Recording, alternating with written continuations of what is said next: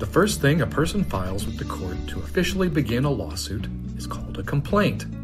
A complaint begins the legal action, notifies other parties they are being sued, and what they are being sued for. To file a complaint and begin a lawsuit, you first need to figure out the right court to file in. Civil complaints, disputes over money or property between parties, not crimes, will either be filed in circuit court or county court. Starting January 1, 2023, circuit courts handle cases where the amount at issue is greater than $50,000, and other types of civil cases, like probate.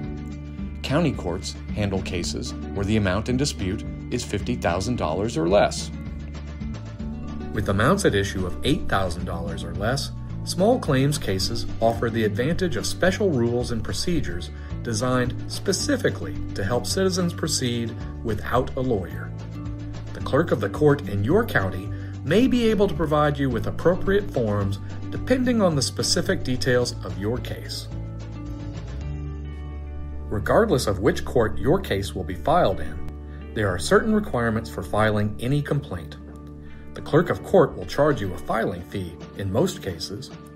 If you don't think you can afford the filing fee, you can ask the clerk about applying for a fee waiver. Most complaints must check off several things. Your complaint must state the name of the court in which the action is filed and the names of the parties on each side. After that, you will have to allege jurisdiction.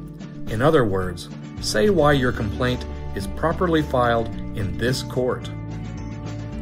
Then, you'll have to state enough facts alleging at least one cause of action, which is the right that a person has to begin a judicial proceeding. For every cause of action, such as breach of contract or negligence, the law defines what elements must be alleged. Each independent cause of action must be pled in a separate count of your complaint. A complaint following one of the forms available online from the courts or the Florida Bar will properly state a cause of action. After your complaint is filed, you will need to effect service of process on the defendant. That's the person you are suing. That usually means having the sheriff's office deliver a copy of the complaint and the summons to the defendant. But check their requirements where you are filing. On the other side, if you have been served with a complaint because you are the defendant in an action, you will need to file a pleading in response. Most often, that pleading is called an answer. Your answer must respond to each allegation by admitting, denying, or stating that you are without knowledge of the allegation. It should also contain any affirmative defenses you may have to the allegations.